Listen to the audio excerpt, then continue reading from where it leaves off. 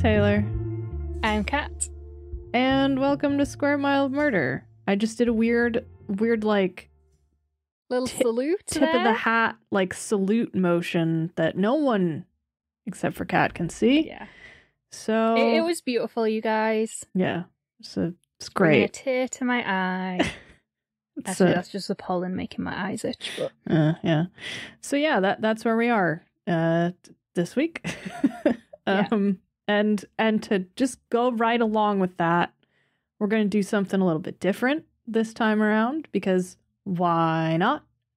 As we like to say here, why the fuck not? Honestly, these are the times that you should relish, because these are the times when we just get stupid and weird. and nobody dies this week. Yeah, so Yeah, it is a nice break from the last one. Yes, yeah. Little bit lighter.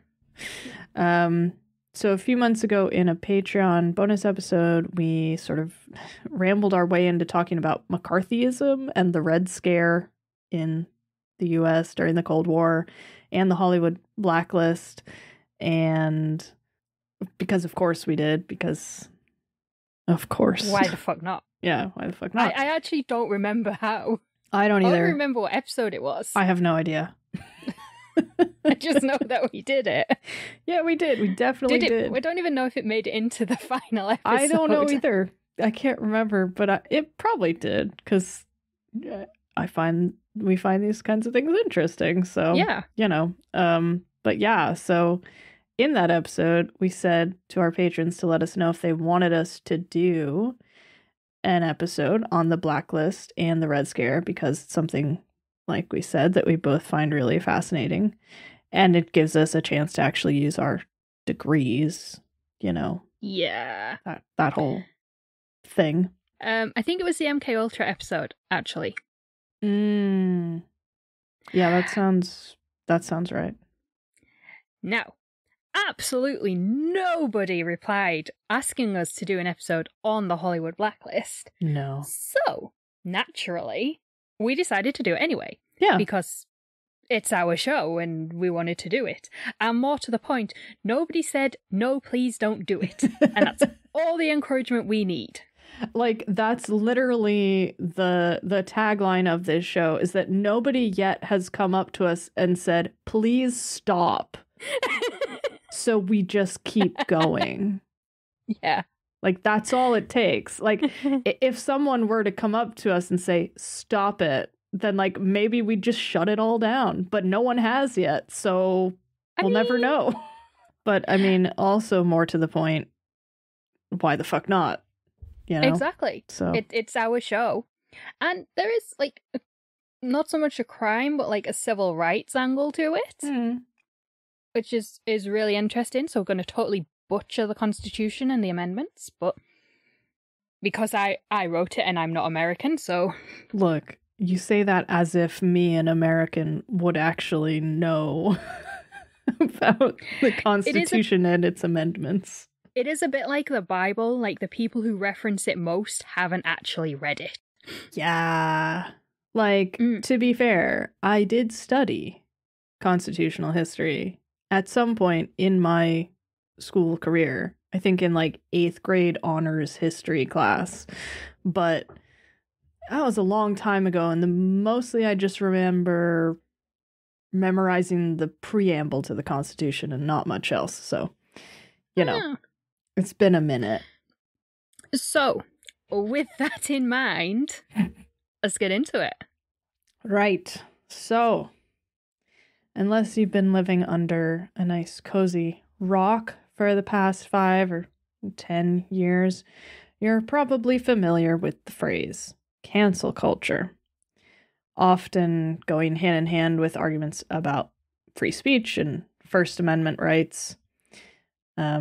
Whether it's calling out comedians for blatantly racist jokes that they then try to pass off as satire, because of course, or, backlash against Chrissy Teigen bullying teenagers on Twitter, or shooting your coffee machine because its makers don't endorse your cult leader. I don't know what that one's a reference to. Is it Keurig? the coffee maker. So a couple of years ago, it was when Trump was president. The company came out and said something in reference to Trump that wasn't positive. I don't remember the ins and outs, but it was... No, sorry. No, it wasn't. It was to do with taking the knee. Oh, God. So yeah, I totally butchered that anyway. Yeah, because they were like shooting their coffee machines and then they were burning Nike socks. I remember that. And things like that. Yeah, it was around that same time. And people were just like shooting these very expensive coffee machines. I'm like, you already gave them your money. You bought it. You bought it to shoot it, so you've lost. You're just now out the money on the coffee machine and the ammo. And the bullets. Yeah. Yeah. Like, duh. Yeah. Yeah, and then there was, I mean, it was a trend when Trump was president. Any corporation, any company, anything said anything about him, yeah, would go and buy the products to shoot them or set them on fire. Like, you've lost. Yeah. There's not a lot of, like, thinking through in that kind of scenario, I think. Just gonna say that. But yeah, so usually the subjects of these cancellations, if you will, especially men, don't tend to suffer in any real meaningful way. Now, certain groups, especially straight, white, right-wing men, have loved to scream about cancel culture over the last few years, typically from their, place on national television, on a certain network, certain handful of networks, kind of. Yeah, that's the thing. It's like network, primetime slot. How are you being cancelled? Yeah. They get mad. They yell. There's a lot of pointing. They cry about using people's preferred pronouns or the legal consequences for, storming a federal Capitol building. Half a sentence has disappeared. In reality, though. Like, nothing, it's not real, is basically what I was going for. Okay. Like, nobody's getting cancelled. No. Like, whose career has actually suffered? Like, the only person whose career has suffered is Harvey Weinstein, and that's because he's in prison where he belongs. That's because he's in jail, but, like, honestly, it's surprising that stopped him, But yeah. But imagine that there were a time in the good old US of A when you could be fired from your job and banned from working in the media based solely on your political beliefs or perceived political beliefs. And they actually weren't right-wing beliefs. Belief it or not. It was lazy, but good. Now, we're not talking about, the Puritans excommunicating women who didn't go to church on a Sunday or burning troublesome women at the stake for daring to think for themselves. I mean, come back in October for that story. Oh, yeah. No, we're going back less than 80 years to a time that some of our older listeners might actually be able to remember. Because in the 1940s and 1950s in America, being a communist, sympathizing with communism, or even just being suspected of being a communist or communist sympathizer could get you blackballed from Hollywood and the entire US media industry. Which is wild, but also not really. Yeah. But how could this happen in a country that is so vocal about the First Amendment? Well, in the 21st century, the Blacklist was almost a ghost story from the days of old. People barely remembered it, and it was rarely mentioned outside of lectures on history of cinema. But then, in 2016, the film Trumbo came out, telling the story of the Hollywood Blacklist. Now, luckily for us, amongst all the info out there on the interwebs, there just happens to be a feature on the film magazine's website to tell us all about it, which just happened to be written by none other than me. So we get to talk about me a lot as well, which I really like. We actually don't. I'm just, it's just according to me. Yeah. It is going to become a running theme. Oh, God. According to me, X number of years ago. Yeah. 2016, whenever that was. Yeah. The film's really interesting as well. I definitely recommend it. It stars Bryan Cranston. Right? I haven't seen it, but I've always wanted to. Yeah, it is good. And Helen Mirren, I believe, as Hedda Hopper. Ooh, I like that casting. Yeah. So I'm watching. Didn't even get. There's so much on this topic. We didn't even get to Hedda Hopper. So, well, yeah, watch the film, and you'll find out more about her. Watch the film if you really want to learn more about Hedda Hopper and crap. What was the other woman's name? There were two of them in Hollywood, two gossip columnists at the same time. And there's a really great season of the podcast, You Must Remember This, all about both of them and their influence over Hollywood media. So, highly recommend. Yeah. So, yeah, listen to that, watch Trumbo. But before you do that, listen to this. And so, before we get into that blacklist itself, first we have to take a look at the socio-political climate that led to the blacklist and the widespread fear of left-leaning political ideas. So, the Communist Party USA was established in 1919 due to a split in the Socialist Party of America following the Russian Revolution. The party steadily gained support throughout the 1920s and 30s, especially during the Great Depression, playing what is described as a, quote, prominent role in the labor movement and strongly opposing racism and racial segregation during the Jim Crow era.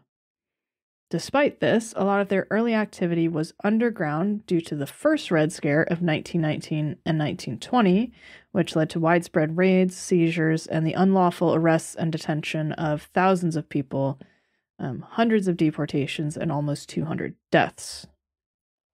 Although the party continued to grow throughout the 20s and 30s, the first Red Scare is generally considered to have played a big part in the constraint of leftist ideas in the U.S., and among many Western allies, which was further damaged in the late 1930s when support for the CPUSA began to wane following the Moscow show trials and a non-aggression pact between the Soviet Union and Nazi Germany, which aimed to allow both countries to carve up and occupy Poland. Yeah. It's just great. I mean, that didn't really work out for anyone. No. In 1938, the US government established the House Committee on Un-American Activities, also known as the House Un-American Activities Committee, or HUAC. HUAC. Which is what we're going to call it, because HUAC is a lot easier to say. Yeah. The committee's remit centered mainly, according to Wikipedia, on investigating, quote, alleged disloyalty and subversive activities on the part of private citizens, public employees, and those organizations suspected of having either fascist or communist ties. So the committee was initially chaired by Democratic Representative Martin Dies Jr. from Texas, and despite its remit supposedly including fascism of all political flavors, HUAC focused almost all its resources, and I think even saying almost is quite generous, on communism and leftist political ideas.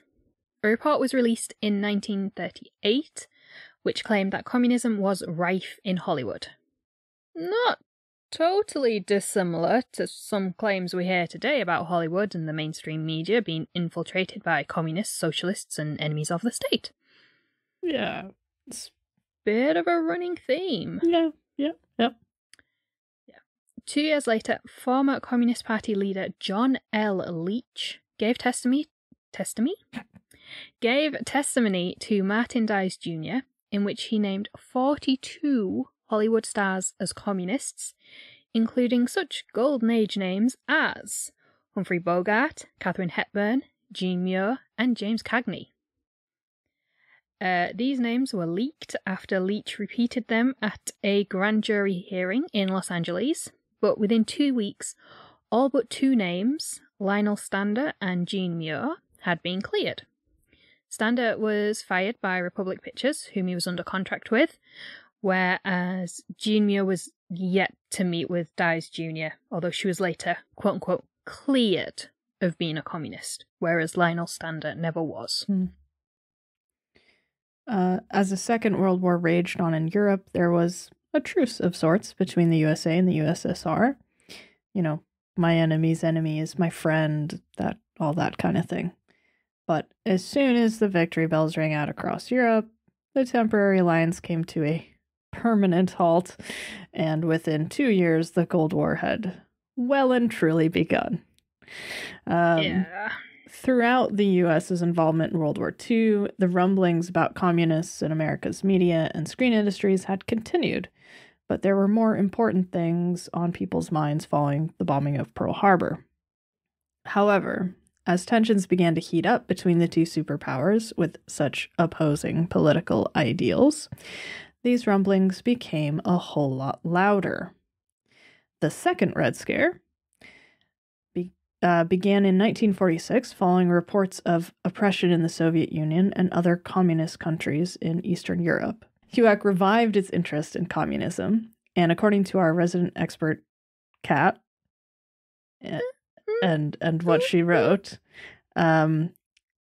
Middle America became terrified of communists living alongside them undetected. Much like people in the Soviet Union denounced others for reading Western books or asking questions about life beyond the Iron Curtain. In the USA, people began denouncing their own neighbors, friends, and family members as communists. As the focus of the Second Red Scare turned to Hollywood, many began to ask questions, not just about the big names on screen, but also about the Eastern European Jewish roots of Hollywood. So, in a very small nutshell, anti-Semitism was building in Europe for many, many years, decades, almost a century, before Hitler came to power. After all, it is easier to make a group a scapegoat for an entire continent's problems if people on that continent already hold some kind of prejudice against that group. Yeah. And it didn't end in 1945 either. Oh. It continued in this country. It continued in the UK well into the 70s. Yeah. Like, anti-Semitism was horrible. Pogroms were a regular thing across much of Europe. And it helped to fuel migration across the Atlantic throughout the 19th and 20th centuries. And Los Angeles was a popular destination for some escaping persecution, and many of the original Hollywood studios were founded by Jewish migrants and their descendants. Oh, yeah. In the Cold War political landscape, the flight from persecution and a new life in America quickly became Hollywood as a way for, quote, Soviet communists to infiltrate American society, unquote. Obviously. In July 1946, The Hollywood Reporter's founder, William R. Wilkerson, published a column entitled A Vote for Joe Stalin, publicly naming 11 Hollywood figures as communist sympathizers. This became known as Billy's Blacklist, made up mostly of screenwriters, including Dalton Trumbo, Howard Koch, and John Howard Lawson. Wilkerson died in 1962, and his obituary in the Hollywood Reporter credited him with being, quote, chiefly responsible for preventing communists from becoming entrenched in Hollywood production, end quote. That's a big claim. That is a big claim. A big swing, but it turns out a bit of a miss, because the truth is a little bit different. You see, Wilkerson, according to his own son, was not interested in ridding Hollywood of communists. It didn't care. Not in the slightest. It was a lot more personal than that. In 2012, Wilkerson's son published an article in The Hollywood Reporter apologising for his family and the publication's role in the Hollywood Blacklist, claiming that his father had been motivated by revenge as he was bitter about his own failures to establish a film studio of his own. And they say women know how to hold a grudge. Right? Jesus Christ. Wilkerson. I can hold a grudge. I've never tried to destroy an entire screen media industry. I know, right? And like, also, it's just like, it's so catty. It's like, well, I'm going to write in my journal, aka The Hollywood Reporter, that these people are bad people.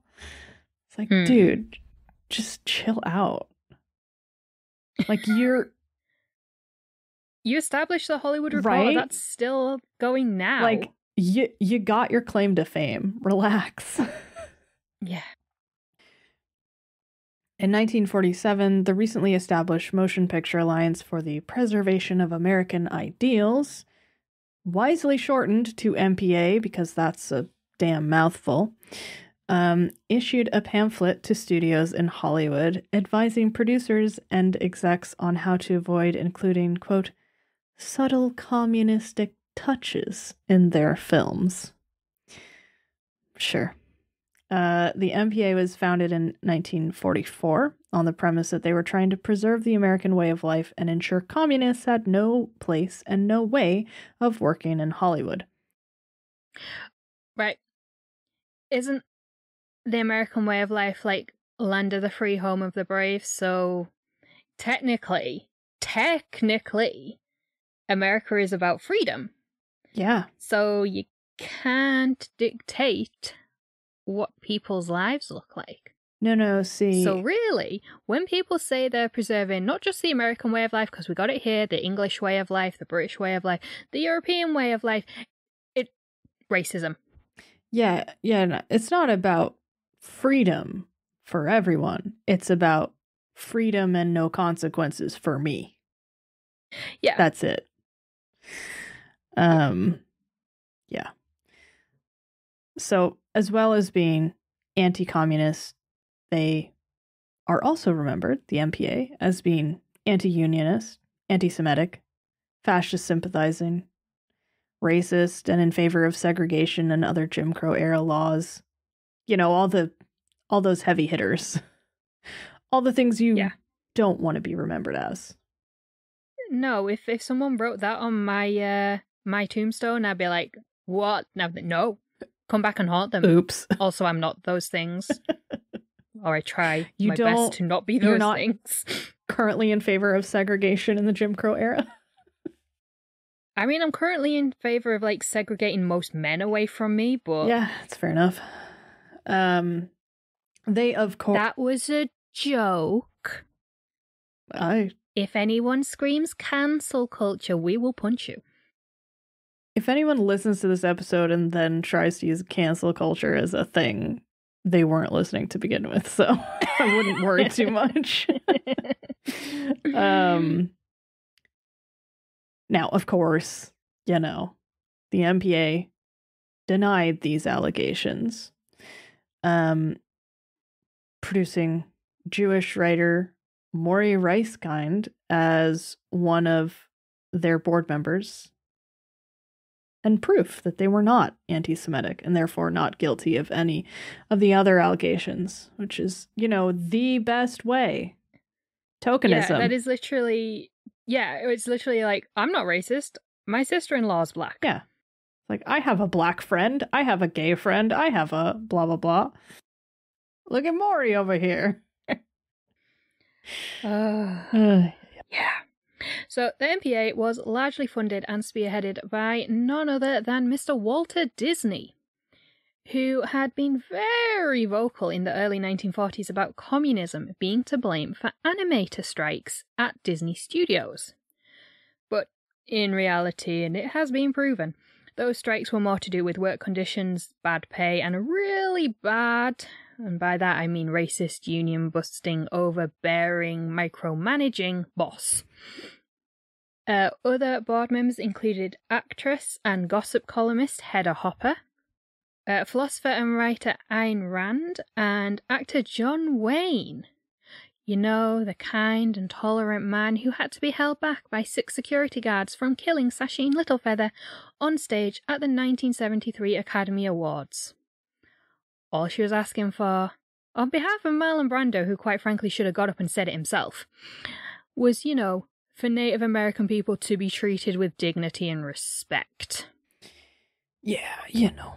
Yeah, 6 people had to hold him back because he was trying to kill her on stage. Well, he's a big man. You need 6 people. That's not the point. Yeah. All from a man whose name is actually Marion. Really? Yeah, you didn't know that? John Wayne's real name is Marion something? Oh my god, I did not know that. You know, if you type John Wayne, the first thing that comes up is John Wayne Gacy. Marion Robert Morrison. Oh my god. She was just really, you know, a lot of overcompensating thing going on. So this is the kind of people they got on their side. Yeah. And their pamphlet included a list of ways to avoid, you know, subtle communistic touches, including don't smear the free enterprise system, don't smear industrialists, don't smear wealth, don't smear the profit motive, don't deify the common man, don't glorify the collective. I'd like to lodge a formal complaint about overuse of the word smear. And also, yeah. I'm now realizing I hate that word. It's horrible. Not a good word. It's awful. Smear. I mean, until 10 seconds ago, smear was like, I smear a cake with a shit ton of icing, but yeah, I just don't like it. No, we're gonna have to cancel that word completely. Cancelled. Cancel smear. You heard it. That seems wrong. Actually, no, because that's a bad thing. Because in the UK, smear tests. Oh yeah. The cervical cancer screening. Do you call them pap smears? Is it pap smears? Yeah. Yeah. So yeah, don't cancel that. Go and get your smear test. It can literally save your life. But don't use smear in everyday language. No, it's not a word anymore. We need to stop saying it. It's not a word. I can't. Oh my god, freaking out. You know, when it just gets to that point, it's like, this is just sounds. Yeah, right. So you know how people have a thing about the word moist? Yeah. Like, that word has never bothered me. But I feel about smear how those people feel about moist. Same. So, okay. We're not smearing anything. We're anti-communism. Yay. So, in October 1947, a revived HUAC subpoenaed many individuals working in Hollywood to testify in front of Congress about whether or not communists or communist sympathizers had been planting communist propaganda in Hollywood films. Gotta love it. Early testimony was given by Walt Disney and Ronald Reagan, who at the time was president of the Screen Actors Guild. Not yet president of the nation. Now, both men testified that communism was a problem in Hollywood, with Disney repeating his claims made a few years earlier that communists posed a serious threat to Hollywood, while Reagan believed that some members of the Screen Actors Guild were using communist-like tactics to steer policy. Although he declined to name these members and added that he didn't know for sure if they were communists. So, like, he just wanted the trip to Washington, sounds like. Yeah, he was, like, scoping it out. Yeah, this is my retirement plan. Mr. Reagan goes to Washington. But communist-like tactics... The Screen Actors Guild is essentially a union. Yeah. So then... Does that not just mean they were using, like, union tactics? You would think. Also, like, you're the head of the union, bro. So, but fine. Go testify in front of Congress. Whatever. Now, according to Wikipedia, Reagan's claims against his colleagues led to tension in his marriage with first wife, actress Jane Wyman, and eventually led to their divorce. Fair, considering she's an actress and you're the head of the Screen Actors Guild, and you're all like, this thing that I'm in charge of is bullshit. I mean, he didn't really think that through. No. But he had a different wife for each presidency, so... True. You know, Nancy showed up. Just before the HUAC hearings had begun, a number of leading stars and figures in Hollywood established the Committee for the First Amendment in protest of HUAC and their investigations into the film industry. So members of the Committee for the First Amendment included Humphrey Bogart, Judy Garland, Lauren Bacall, Groucho Marx, Henry Fonda, Gene Kelly, and Betty Davis.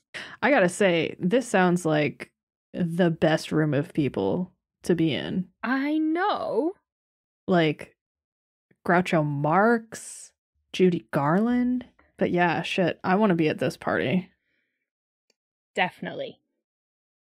Sadly for our, like, after-dinner party dreams, this committee was short-lived and actually did nothing to help those who had been subpoenaed by HUAC. If anything, it may have actually made it worse. Womp womp. The committee members were all supposedly liberal Democrats, but not communists. But it was later revealed that actor Sterling Hayden was previously a Communist Party member, and that many of those called to testify in front of HUAC were known Communist Party members. So, many members of this committee for the First Amendment actually came to regret having been part of the committee, and some later denounced the group, claiming they had been duped by communists. They were the ones that wanted the trip to Washington. Yes, true. Because they did, they all went to Washington. True. And while some members of the Committee for the First Amendment continued to have long, successful careers, such as, Humphrey Bogart and Judy Garland, and all the names we mentioned, others were blacklisted. We'll get onto that in a minute. First, we need to take a quick look at what the First Amendment is and how HUAC's targeting of communists potentially violated civil rights. How we've made that quick, I don't know, but we've managed it. All right. So, from This American to all you out there, the First Amendment. Yeah, I gave this section to you because you can, correct it as you're going along. We'll see. I don't know if that's true.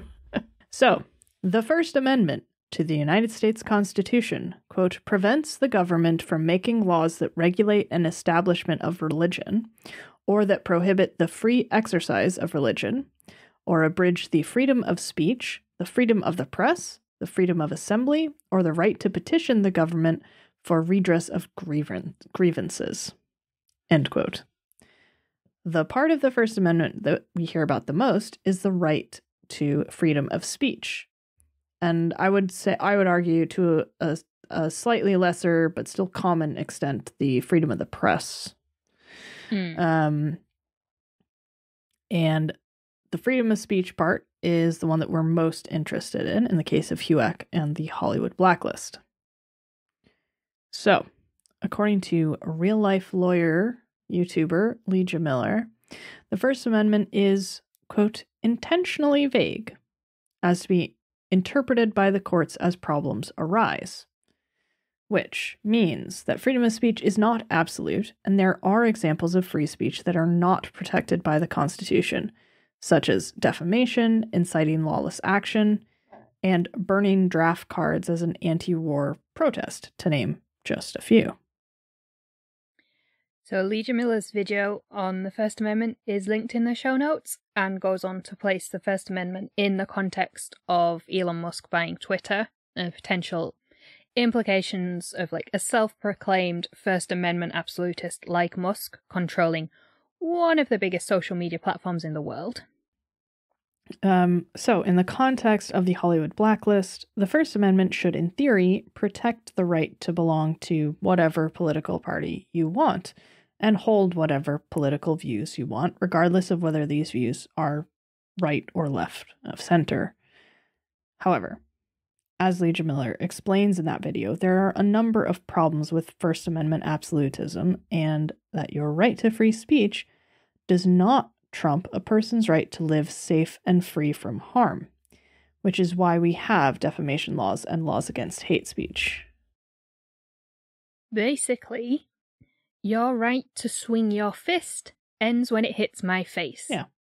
That is the very, very, very reductive explanation of how civil rights and civil liberties coexist, and how rights cannot actually be absolute in a society that includes more than just you. Yeah, fair enough. Like, we gotta live with other people, so you can't have it all your own way all the time. Yeah. Otherwise, chaos. Yeah. Now, of course, there are examples of political views not being protected by free speech. For example, if a political party is designated as a terrorist organization, incites violent acts, or encourages members or followers to break the law. So, did the HUAC investigations and resulting blacklist violate the First Amendment? Short answer, yes and no. But we'll circle back to that before the end of the episode. Yeah. So according to me, the names of 43 alleged communists were put on the witness list for the HUAC hearings. Of those 43, 19 stated that they would not testify in front of HUAC. Of the 19 who said they would not testify, only 11 were actually called on to testify. One of the 11 eventually testified, and that was playwright Bertolt Brecht, and the other 10 witnesses, who were classified as, quote, unfriendly witnesses, as opposed to Reagan, Disney et al., who were deemed friendly witnesses. So, are you now, or have you ever been, a member of the Communist Party?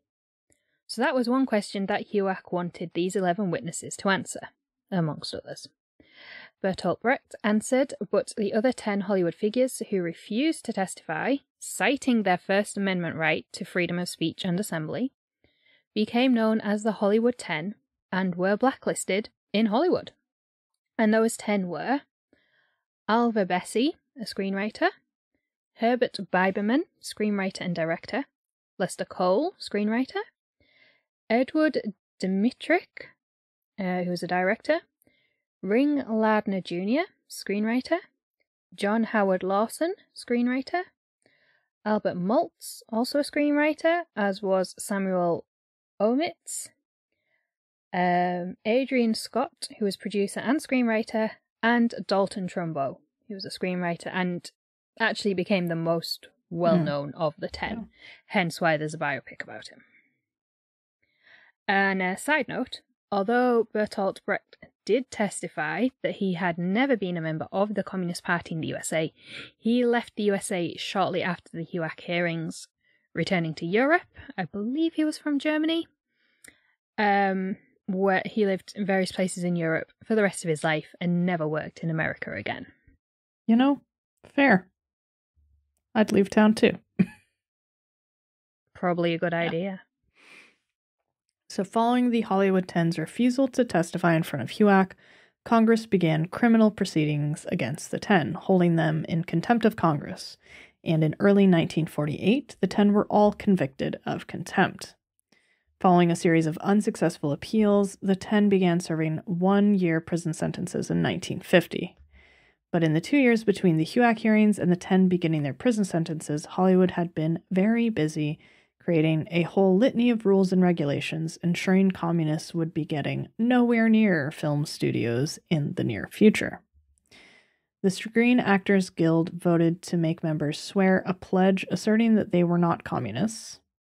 The president of the Association of Motion Picture Producers, or the AMPP, and the Motion Picture Association of America, the MPAA, not to be confused with the MPA, like I did earlier this evening. I mean, there's just too many acronyms of the same letters. Honestly.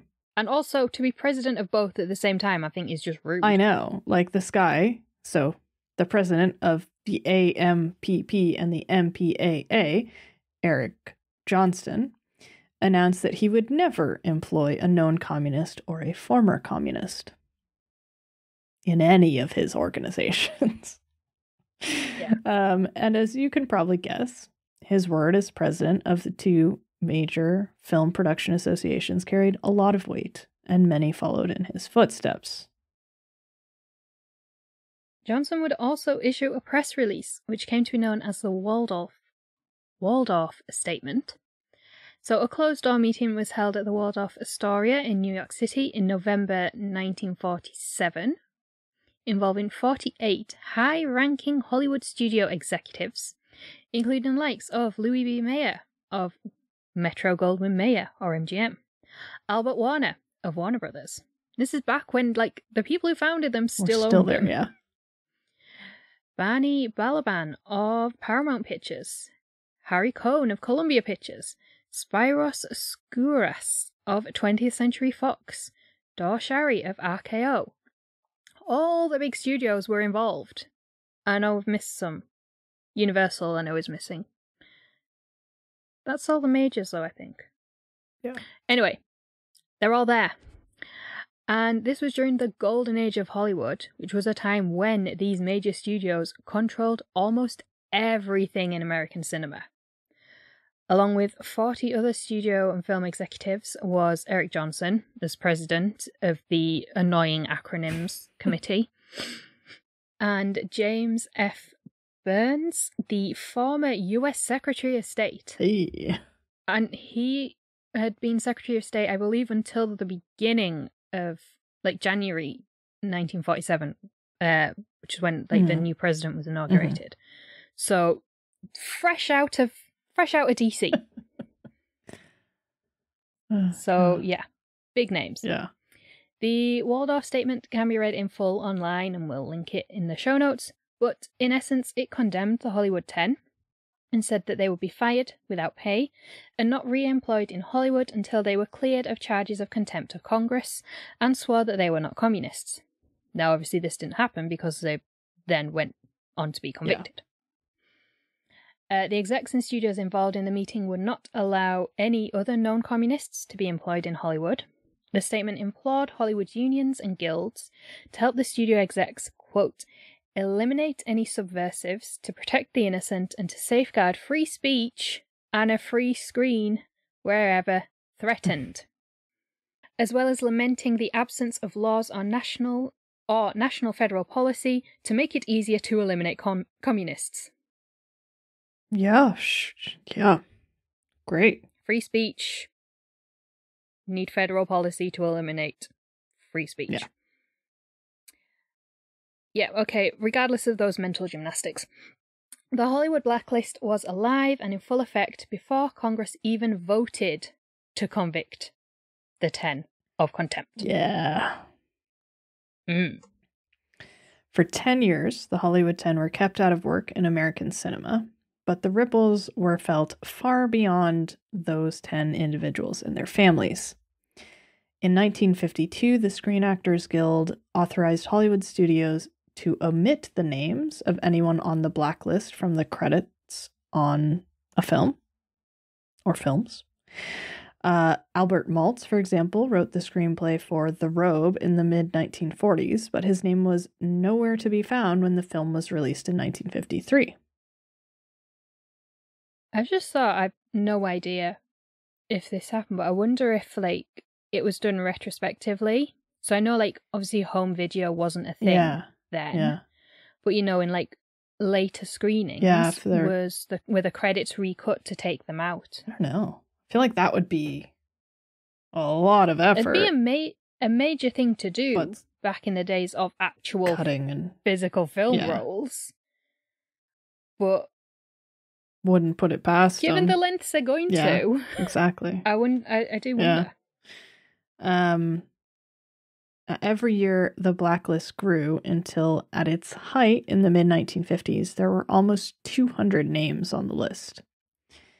In addition to the ever-growing blacklist, a pamphlet named Red Channels was released in 1950, which listed 151 entertainment professionals believed to be communist or sympathizers, almost all of whom were soon barred from working in the industry. Yeah, and Red Channels was regularly updated and re-released to keep adding to nearly 200 names. Great. So HUAC also launched more investigations into communism in Hollywood, and California had its own state un-American committee based in Los Angeles, which was looking into communists in Hollywood. Being cleared also didn't mean you were safe to go back to work in Hollywood. Puerto Rican actor Jose Ferrer was questioned and quote-unquote cleared by HUAC, but his 1952 film Moulin Rouge was protested by the American Legion, despite it being a completely apolitical film. And I gotta say, Moulin Rouge, like sex work, that's like capitalism at its finest. Yeah, shit. So how is that communist? I know it's set in Europe. It's a foreign country, strange accent, strange language. Don't make it communist and didn't make it Soviet. Anyway, the American Legion, or the Legion as it's sometimes known, is a non-profit for US war veterans. They are politically active, typically lobbying on issues affecting veterans, and big promoters of, quote, Americanism or American patriotism. Yeah. The Legion drew a lot of attention and controversy to the film Moulin Rouge, which did not die down until Jose Ferrer agreed to support the Legion in their fight against communism. The Hollywood 10 and others on the blacklist maintained that it was their First Amendment right to free speech and therefore their right to support whatever political party they chose to. However, by the time HUAC launched its new round of investigations and hearings in the early 1950s, alleged communists and blacklisted Hollywood professionals stopped relying on the First Amendment and began pleading the Fifth. The Fifth Amendment, for those of us who aren't American or haven't seen like gangster movies or mob movies, because they always plead the Fifth. The Fifth is the right against self-incrimination. Well, it's actually about criminal procedure and covers a whole host of things. But the part we're interested in and the part that most people know about the Fifth Amendment is the right against self-incrimination.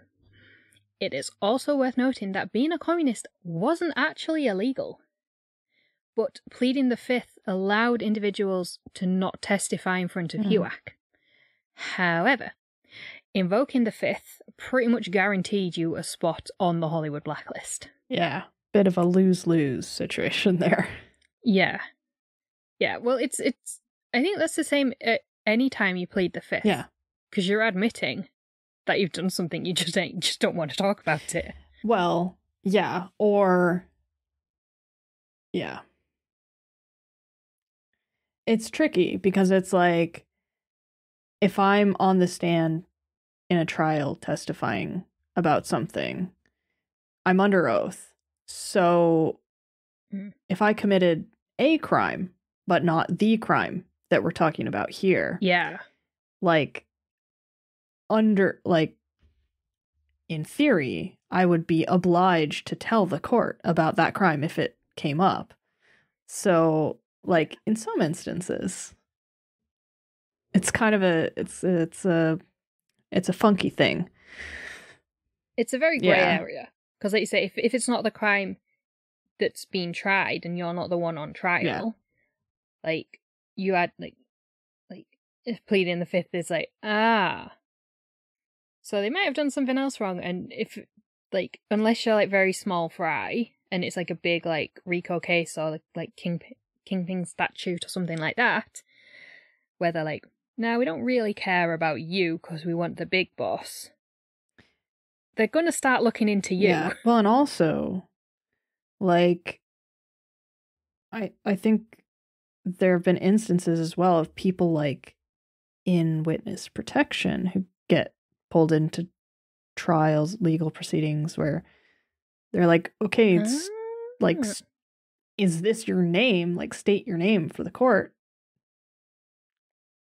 You can't say that. Like, I'd never thought of it in the context undercover of officers who get pulled in and like aren't breaking their cover for trials and stuff. Like, it's a handy tool.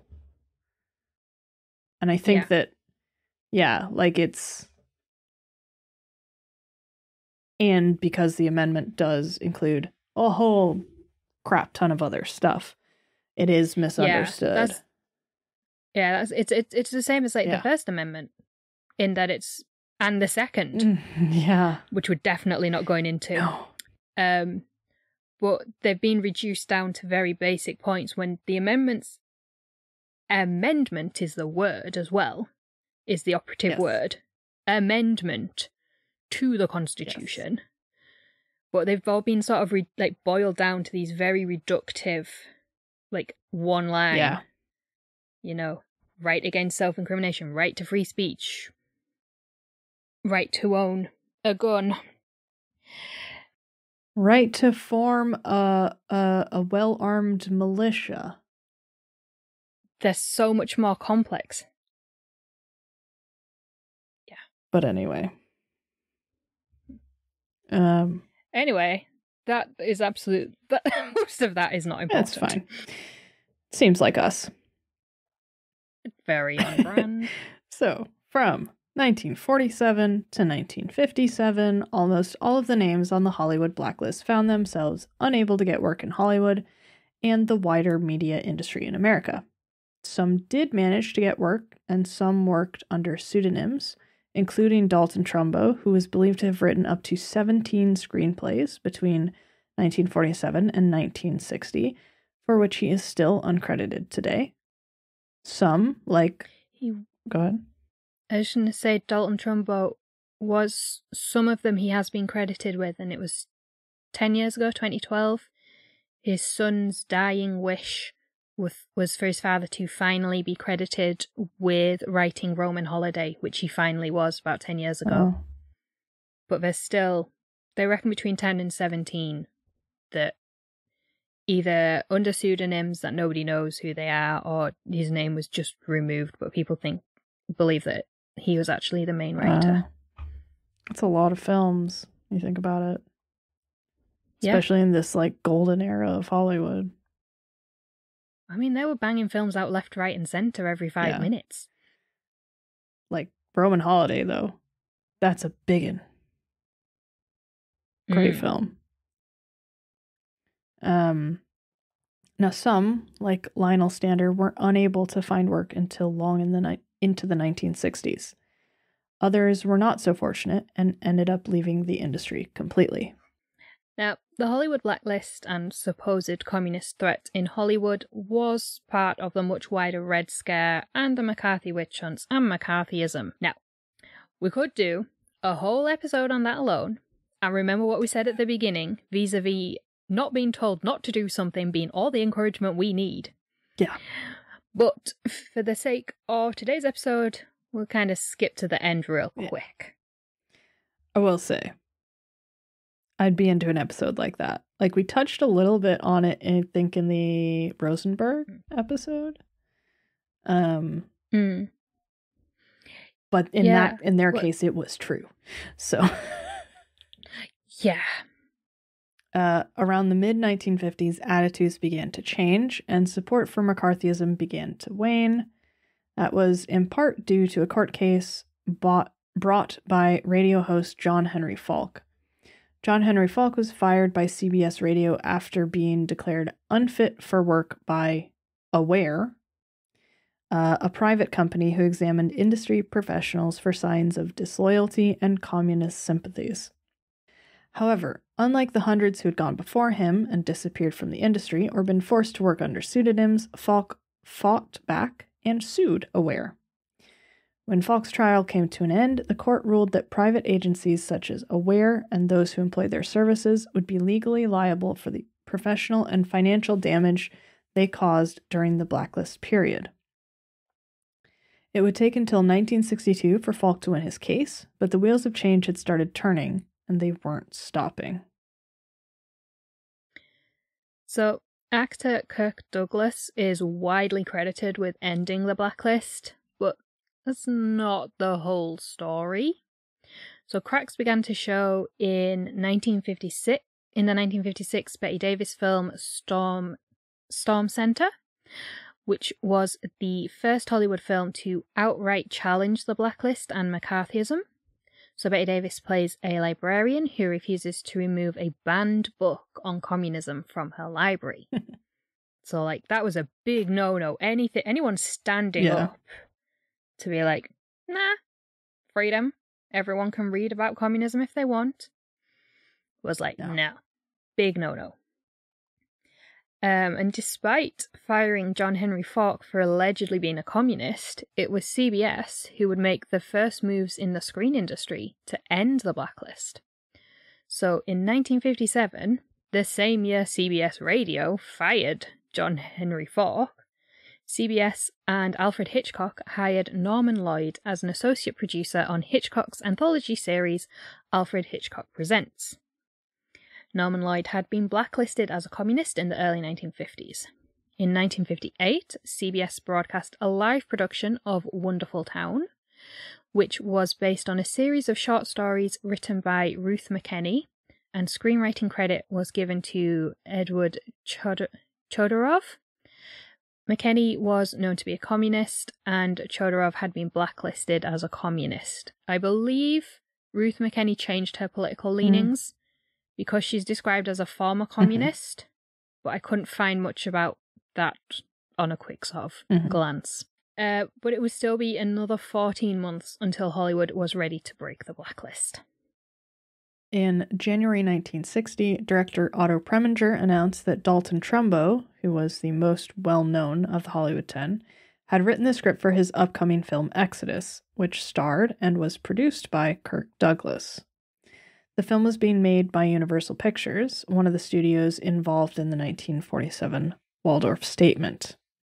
Before Exodus was released, Stanley Kubrick's Spartacus, also written by Dalton Trumbo and starring Kirk Douglas, was released.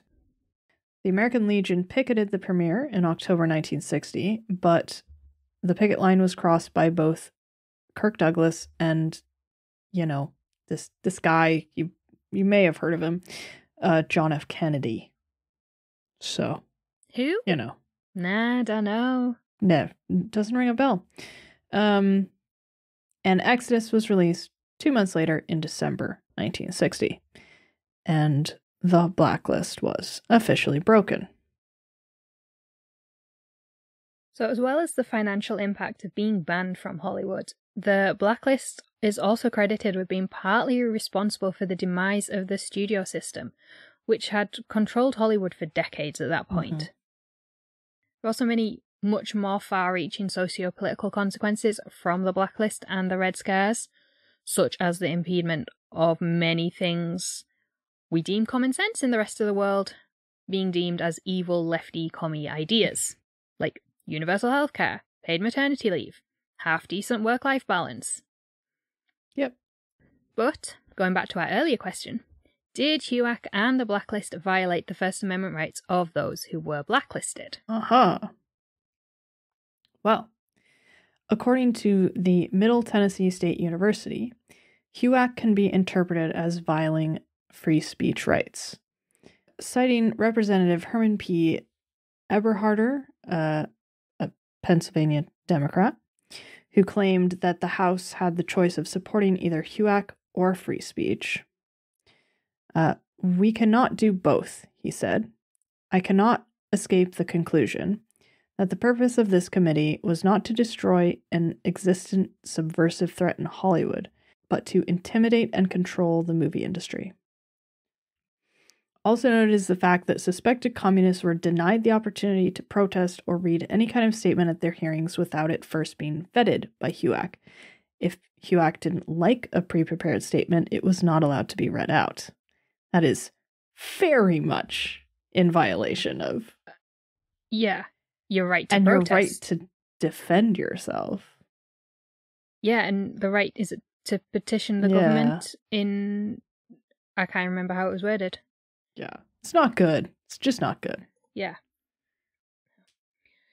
HUAC was never investigated or deemed officially to have violated the rights of those who investigated. And the Communist Party of the USA still exists today, and it is not designated as, a terrorist organization or a danger to national safety or anything else that would mean support for the party is not protected by the First Amendment. And despite the many investigations over more than a decade and hundreds of lives ruined, HUAC never found a single shred of evidence of communist propaganda being planted in Hollywood films, or of there being subversives in the industry, agents of the Soviet Union, or any of their other justifications for the Hollywood Blacklist. Yeah. Yeah. Good job, guys. Just a lot of taxpayer money wasted. Yeah. Yeah. HUAC went into rapid decline in the 1950s and was eventually absorbed into the House Judiciary Committee in 1975. Was renamed a couple of times as well to try and escape the embarrassment. Fair enough. And that is the story of the Hollywood Blacklist. Whew. I think all this stuff is really interesting. And it is, it's horrible, kind of decimated an industry. And ultimately, all for naught, because they didn't, quote, find anything that they, could swear was there. But the only people planting propaganda in the film industry has always been the U.S. government. Yeah. So, that's... Yeah. Yeah. Bit of a look in the mirror kind of situation here. Especially in the 40s. Yeah, definitely. I mean, when we did the Hollywood deaths early this year, the original Superman. Yeah. His name escapes me, but he worked in the US Army, and they had a whole film production unit. Film corps stuff. Yeah, George Reeves. That's it. Reeve. I never remember which one. George. Yeah. But yeah, I just think it's so funny.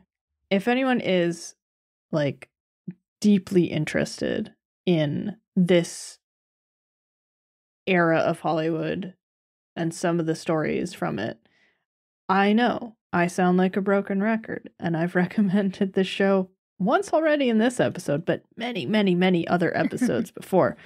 But you must remember this does fantastic deep dives into sort of various golden age Hollywood topics. And they've done stuff about the Blacklist. They've done stuff about Hedda Hopper and Luella Parsons. That was the other gossip columnist. And it is really interesting. It's interesting to look at these things as a whole. It's also really interesting, I think, to look at them in pieces and taking a look at Dalton Trumbo and how this affected his life and his career and his experience in Hollywood. So if anyone wants more depth that we have not been able to provide here just by the nature of time, then highly recommend. And also, we're just not eloquent. No, also so the woman who writes and produces and presents, you must remember this, Karina Longworth, is a really good writer, has written lots of books about this kind of stuff, and is just very sort of regal and elegant, and that we are not. No, but we support women who are. Very much so. Yeah. But yeah, this is so fascinating to me. The whole history of Hollywood to me is really fascinating. And I really loved doing the research for this because I loved getting my old film textbooks out again. Yeah. And just like, I mean, only one actually covered the Blacklist, and it was like the key concepts guide. But just like reading about like the studio system and everything like that, it's so interesting. Yeah. And yeah, I just think it's really great. So yeah. Trumbo is a good film as well to look at. Yeah, it's about Dalton Trumbo. He is the most famous person who was named on the Blacklist. I'm sure there are many more stories about those who were named, those who didn't come out of it very well. There are some who took their own lives. Yes. Partly as a result of some did it of the shame of, testifying and naming names. Some out of desperation because they couldn't find work. It was a horrible situation that affected so many lives, but yeah, it's a very fascinating era, and when you look at it also in the like geopolitical or socio-political context, that to me is what makes it really fascinating, because I find the Cold War really fascinating. Yeah, absolutely. Oh, my earlier point, which I didn't make for once, I saved a tangent. So, Senator Joseph McCarthy actually had no direct involvement in HUAC. Which makes sense because he was in the Senate and it was a House committee. Yes, that's true. Which I didn't really understand until a few years ago how like the American political system worked. So I still don't understand how it works, but I've got a bit of a grasp. Yeah. So because HUAC, in what I'd read and what I'd been taught, HUAC was always mentioned in like the wider context of McCarthyism and the Red Scare. I always thought Senator McCarthy had like a direct involvement, but obviously Senator, House Committee, they're two separate entities, so yeah. He actually had nothing to do with it, despite normally being named in the same context, or them being positioned in the context of each other. Yeah. So, but as support for him kind of died away, so did support for HUAC. Which makes sense. Yeah. Yeah, so cancel culture was once a real thing in the media. Yes. That had real consequences. Not so much anymore. No. Which I think is a nice note to end on. Yeah, I agree. I think we have solved something. This is like the first time ever. I know. Wait, what have we solved? That cancel culture is bullshit. And that it was once a thing. And it was perpetrated by the US government. Yes. So yeah. I have been asked by the podcast Gremlin to issue a formal apology for saying that she had only just started listening a couple episodes ago. She heard that. She listened to that episode yesterday morning and texted me from the office being like, rude, I want a retraction. So, but was it true? Yes, it was true. But I don't want to get in trouble. No.